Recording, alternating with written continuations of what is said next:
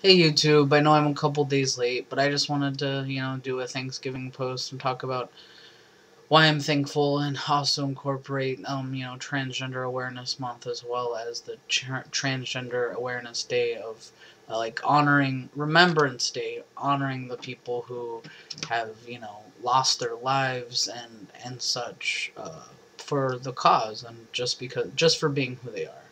And I'm super grateful to have people in my life that have accepted me and have been there with me through the transition. Um, my soon-to-be ex-wife, I'm grateful for her because she was there for me through the whole transition, dealt with all of the crap, all of my neurotic behavior while I was feeling super uncomfortable. We didn't make it. It sucks, but hopefully she'll be happy with who she's with now.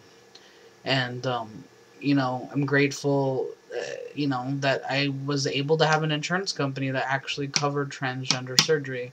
And all I had to pay was a deductible out of pocket. That's super lucky. I feel thankful for living in the San Francisco Bay Area and having the Lion Martin Clinic that has really also helped me. Made it really easy to get on testosterone, helped me change my gender on my driver's license and all that stuff.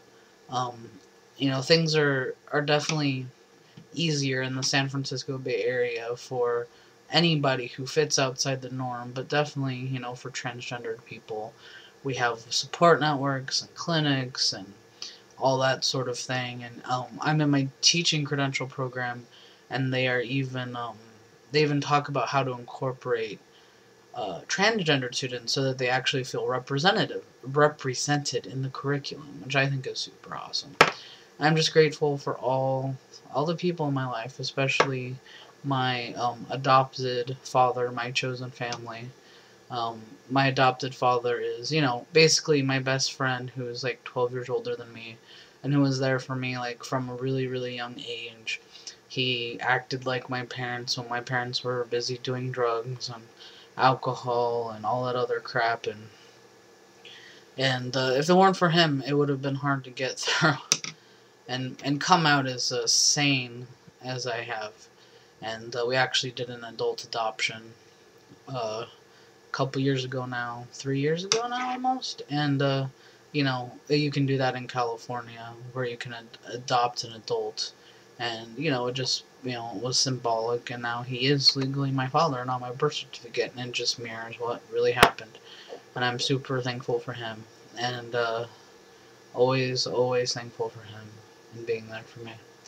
And there's definitely a lot to be thankful for. There are days that I feel really stressed out and overwhelmed with all the divorce stuff and having a hard time finding like a full-time job, especially one that corresponds with my English degree and all of that stuff. But at the same time, life could be a lot worse. I have a roof over my head. I have him that helps me a lot. Um, with school, he's helped me. He gives me a couple $100 here and there when I need it to help pay for school and other things that I just don't have the money for yet. With any luck, I'll get one of these jobs I've interviewed for recently, and then I can start paying off some of this debt and stuff. But I definitely have a lot to be thankful for. And I hope you guys also have a lot to be thankful for. And I'd like to say thank you to all of those people that are out there making a big difference in the LGBT community, all of the transgender people that are out there and outspoken and making sure that we are not lost in the shuffle. And all of the people there that, maybe you're not gay or transgendered or anything, but you're just there along supporting people and want people to be treated like people. I'm very grateful for all of you. So I hope you guys had a happy Thanksgiving, and I hope you are all well. Thank you.